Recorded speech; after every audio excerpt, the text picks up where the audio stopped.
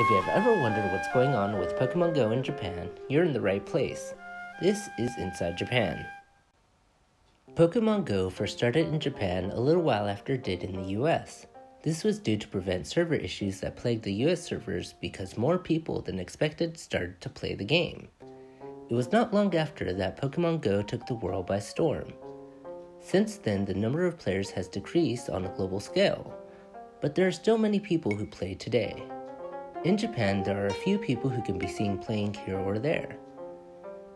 It is only when there is an event that we can see all the Pokemon Go players or trainers come out of the woodworks.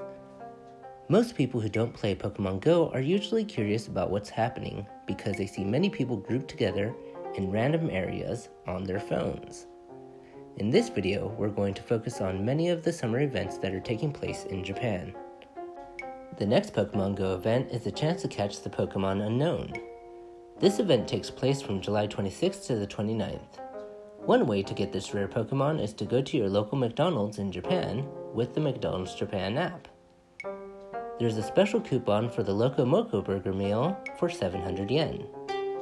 After purchasing this meal, you will receive a ticket with a QR code. With this QR code, you will have the chance to unlock Unknown at Pokestops located at participating stores on a specific date. Since the tickets are limited, you might want to check to see if they still have any in stock before purchasing your meal. The following weekend on Saturday, August 4th, is the next event, which happens to be a Community Day event. This Community Day event is to make up for the postponed event in July. This event is special because there are two special Pokemon that can be caught. From 12 p.m. to 3 p.m., Pokemon Go trainers can participate in raid battles for chances to catch shiny Articunos.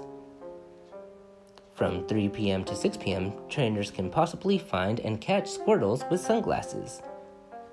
Just in case you're new to Pokemon, this is a reference to the Squirtle Squad. Since this event is so long, trainers might want to make sure they have a plan to deal with the heat as well as being able to manage their battery life for any and all devices they use to capture Pokemon. The following weekend, a rare turn of events will happen. Pokemon Go trainers in Japan have two Community Day events in 1 month.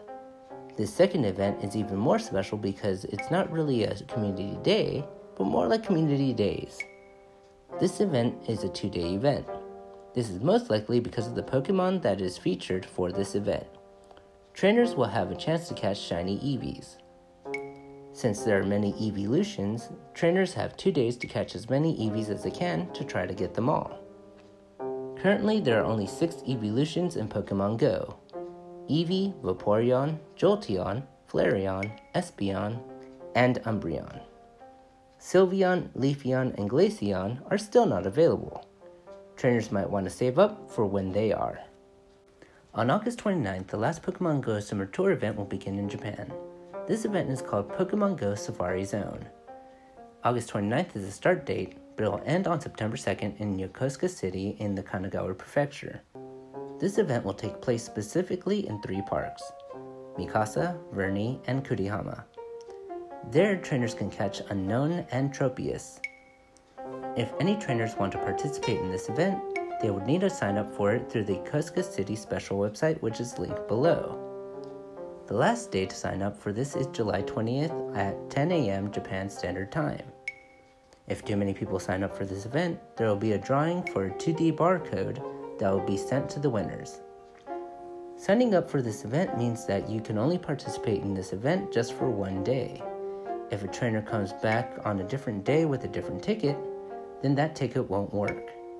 Because Pokemon Go wants to celebrate this event, Feebas and Torchic will appear more in Japan. Wingull will also appear more worldwide. As mentioned before, the July event was postponed, and it was for a good reason. This was due to the floods that destroyed many homes and took many lives in western Japan. This was the highest death toll in Japan due to heavy rainfall in over 3 decades. There are 3 ways you can help. One is to send things that people might need, but please be sure that someone is available to receive what you have sent. Since there's still many people trying to get a hold of the situation, Many places don't have personnel to organize what you have sent yet. The second way to help is to volunteer. If you have the skills to help with these types of situations, then please feel free to volunteer. If you are inexperienced, then volunteering immediately might do more harm than good. There will come a time when you can volunteer. The third option anyone can do at any time, and that is to donate. There are links down below where you can help donate. If you have a Rakuten card, then you can even donate points. If you use Line, you can donate through Line. It is up to you how you want to help. This was Inside Japan, and thanks for watching.